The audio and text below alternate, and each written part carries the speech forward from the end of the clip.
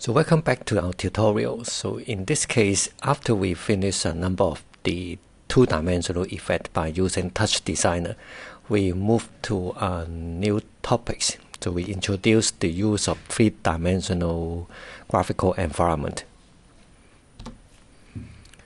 So before we have anything start to work on, we use the tab key to invoke this selection dialog.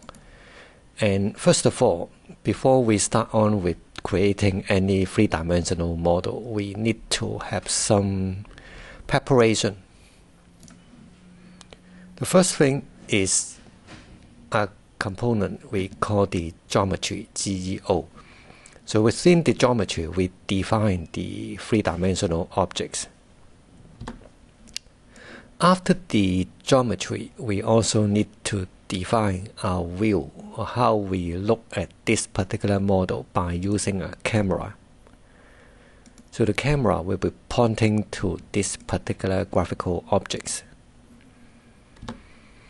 And the third one will be the use of light. So we define the light in terms of the, for example, position, direction, and also the color of the light in order to illuminate this particular objects. So those are the three basic steps we need to do when we are working in the three-dimensional environment. So eventually, the 3D objects we create within the geometry will be shown on this particular computer screen. And for this computer screen, we need to render the 3D object into the two-dimensional view. So this particular step we call the render. So the render is actually converted 3D into 2D. So we move back to our 2D with the use of top rather than the composition or component over here. So we go back to the top with the render objects. So once I press the render objects over here, you will see some of the dotted line connecting the geometry, the camera, and also the light back to these render objects. And the output of the render object will, as usual, we will convert it back to the output box over here. So this is the final output, and those are the location. We define the geometry, the objects, the camera, the light, and then we do the rendering to the output. So you may also ask, at this point of time, our geometry is in form of this particular objects, and this funny object actually we can have a look by choosing the view. And the view will be a little bit different from the usual way when we work on with 2D. And you see the coordinate axis around here. So when you enlarge, and actually you can use your mouse to do some sort of rotation, manipulation of this particular object. So it is a torus or a donut shape three-dimensional objects. You can also see that the manipulation you perform on the geometry, they will not take effect into the rendering at this point. So you see only the graphical object from other direction, but the camera actually seeing the original one. And if you would like to actually manipulate, for example, the position, the rotation of this object, or even the scale, the size of this one, you can go to the geometry and then the parameter over here, and you see in the transform there's a lot of options you can change. For example, the translation and the rotation. And once you do the transformation over here, you can see the view from the render window.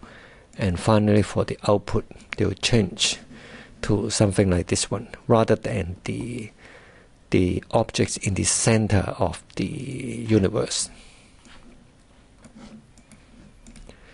And if we would like to move to other objects rather than this donut form, you can actually go inside this particular geometry by doing a double click. So once you did a double click, you will open up the geometry and you can verify the location of this one like this. In the outer part we call the project 1, so this is the default one. We come to the project 1, and when we double click on one of the component, it will move inside to the geometry 1. So actually this is a torus or a donut. And if you do not like to have a donut over here, you can delete this one and then replace it by another object. So for 3D objects or model, we move to the next section, the SOP, which is the surface operator. You can move, for example, to something like a box and then create a box right here. So a box is actually a cube with the size 1, 1, 1 in the X, Y, and Z dimension. So if you go back to the project, you will see nothing because we haven't done something inside the geometry. So you would like to see this particular box appear in the outside of the project 1. You need to enable the display flag and also the render flag in order to make it visible and render in the outside project. So once you have done this one, you will see, for example, over here, the objects around here. You can also reset the translation to have a look of the default one and also the rotation. So this is the default location in the center of the screen, and you would like to move some transformation, you can perform right here.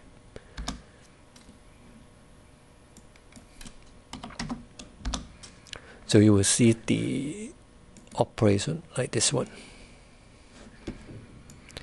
And you can also, for example, modify the lighting parameter. For the lighting, if you go to the light, you see the default light is this gray tone, and you can try to work on with other colors by selecting or by mixing your own.